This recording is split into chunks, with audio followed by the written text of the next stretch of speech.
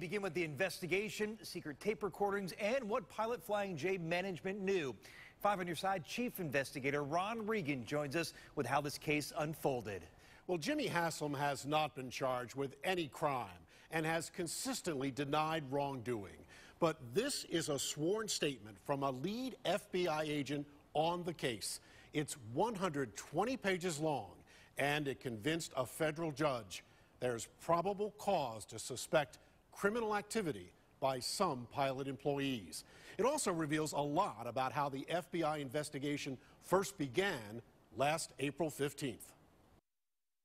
In Knoxville, it was a picture-perfect day at Pilot Flying J headquarters a Monday morning at the nation's largest truck stop operator. But just 2 miles away at FBI headquarters, agents were suiting up for a 4.5-minute ride in total secrecy. Even the chief of police of the city of Knoxville did not know where they were going. Dennis Francis is a Knoxville criminal defense attorney with connections. Turn off your radios, turn off your cell phones, turn off your in-car stuff. Meet us at a rally point, we're going to go, and they sat there and worked the perimeter. Once inside, FBI agents knew exactly where they were going. They headed straight to the top floor, including the front office of Pilot CEO Jimmy Haslam. But I suspicion that these search warrants may not be the beginning of this investigation. These search warrants may be the end of the government's investigation. In fact, it all began 2 full years before with a tip.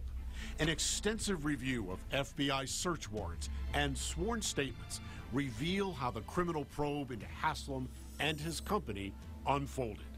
May 4th, 2011, the tipster told the FBI about alleged fraudulent activity by certain Pilot employees. Just weeks later, in June, the FBI's tipster began secretly recording someone inside the company, a regional sales director who knew even more. In the following months, that inside source identified key players inside Pilot headquarters in Knoxville, including the company's vice president, plus its national sales director, and claimed both were fraudulently withholding fuel rebates from truckers. I have no idea. This is very new to me, okay?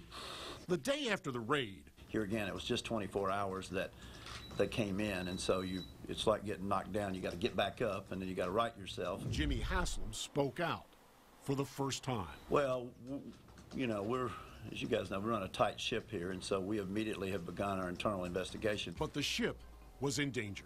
By the fall of 2012, the FBI had secured a third source, this time a Pilot sales manager who had already left the company, partly, she said, because of what she claimed she saw.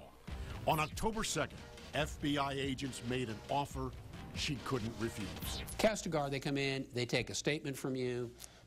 You swear that the stuff in there is true. They say, we're not going to use this against you unless and until you take the witness stand and you testify differently. And it worked. Obviously, she cooperated to the extent of giving them an affidavit that they use, giving them information that they used to get a federal judge to sign off on a search warrant. Multiple search warrants, as a matter of fact. According to FBI records, she described even more Pilot employees at headquarters allegedly taking part in the fraud.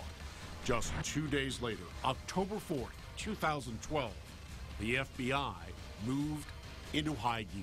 For the first time, agents approached that inside source, the regional sales director they've been secretly recording by now for more than a full year. He agreed to work undercover inside Pilot itself. And for the next 6 months, dinners, training sessions, even meetings inside Pilot headquarters were all caught on tape, detailing the alleged fraud. The FBI had hit the jackpot and hit a nerve with Jimmy Haslam. So to have this type of incident happen here at Pilot Flying J is tough. It's really tough. It's rocked us back. I won't tell you any differently. It was now 4 days after the raid. Somebody asked me today if I was going to step down as president, and I thought to myself, well, why would I do that? Candidly, I haven't done anything wrong.